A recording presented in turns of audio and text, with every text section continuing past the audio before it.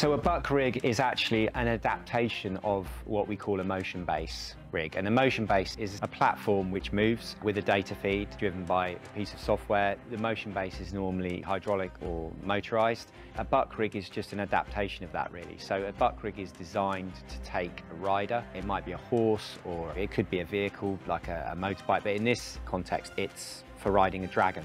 The buck rig is made so that it favours the roll movement. You know, dragons bank a lot like birds. So knowing how they built the buck rig and that it's a form of a motion base, we knew that it's something that we could build into the system that we had to take previous. There's sort of an art to it in terms of we don't want to be too destructive of the animation. We're very mindful of that. The whole reason why we got the animators in early was so that that animation would transpose through the pipeline from production all the way to post. In terms of the dragon photography, one of our mantras is that fantasy only really works if you ground it in reality. If you come up with a camera language, a shooting language, and I was looking to things like Top Gun Maverick, we had methodology-wise two types of cameras we wanted to establish, which was dragon-mounted camera for the coverage on people, imagining that we were actually strapping a camera mount to the dragon in order to capture the performance of the rider, or dragon to dragon. So it's like the camera operator would be on a dragon somewhere near the dragon. We have X number of shots that we need to achieve because it's a very expensive setup to have the buck there and the motion control, and we have to get like 5 setups a day. If you don't go in there with a plan and execute that plan and visualize that plan for them so they understand, then the whole thing just starts to unravel. They start to reimagine the shot because it doesn't look like how they imagined and they lose confidence. Let's just go in and get some coverage of her or try something else. And then the plan is just gone. So having this where it's just like, we've got these many shots to do today, roll cameras, and then you see on your monitors that it looks like the previs that we've done or the storyboards or whatever. You know, that just reinforces the plan. The DP accepts it, the director accepts it, there's a confidence and right, we've got it, move on, next one.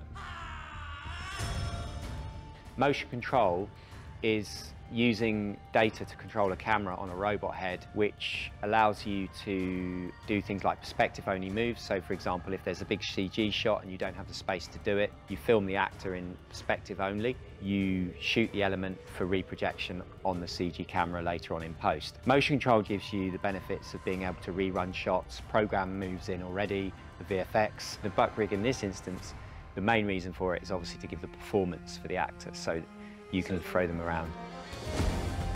There's a lot we can do to prepare. I remember the conversations with Tom Horton early on. If you give us the prep time and you give us all the significant testing time and you let us amalgamate with previs enough, we can do this. There's a big difference between animating in a previs scene or a 3D scene and then having it work in the real world on a huge mechanical rig. Certainly on season 1, they had a buck, but not motion control cameras. The cameras were kind of crane operated. The biggest problem we had, they'd frame pretty close on someone. It's like, you know, what's this person thinking?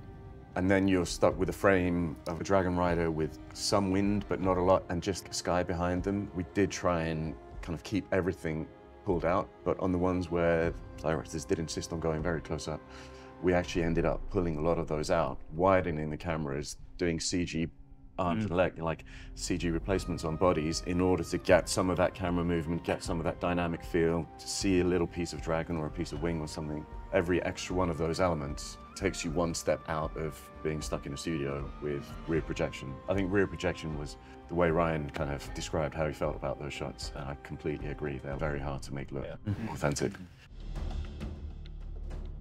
We came up with various solutions, tried various things, did a lot of R&D several months before we actually went on set and tried various approaches so that the live footage from the camera can be put onto the previs, that we can validate and also see how is this shot going to look in the end. Because when you're there and you just have the robot, the buck, and lots of blue and the LED panels used for lighting and not really content this time around, you don't really know how it's going to look. Sure, the camera motion and everything looks cool in the end, but does it work in the context of what we're trying to achieve with our previs? In one of the shots, one of the actors who's riding on a saddle is bombarded by a blast of fire by another dragon.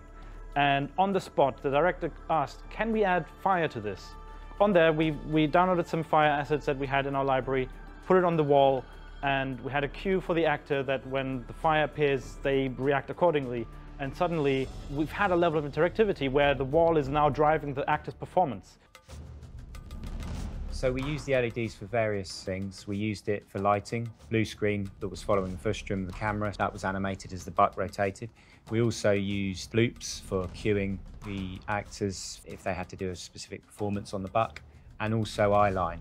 So for example, if Melees is turning round to look at Renice, we would have a dot that she could follow so she knew where to look. The beauty of that is, again, because it's all a real-time system, it's tied in with Unreal and it's all synced with the buck. So it meant that we could animate all of these as the buck's moving to the timing of the move. So it was all synced up. We could throw fire elements on there to get the fire blast off Aegon's armor. And really a lot of it was driven by PJ. He'd never worked with us before, the DP. He was new to working with us and our bespoke system. And during the testing phase, we had a few days of tests before he first came in, and he got used to it and very quickly became familiar with knowing what to change. We'd also put the wing flaps on there for shadows, and those dragons were actually running in Unreal straight from the previs, and each dragon has its own cadence, so it's very important that that matched the buck rig. So yeah, there's lots of reasons why the LEDs were useful, which you don't often think about because a lot of people think background's content.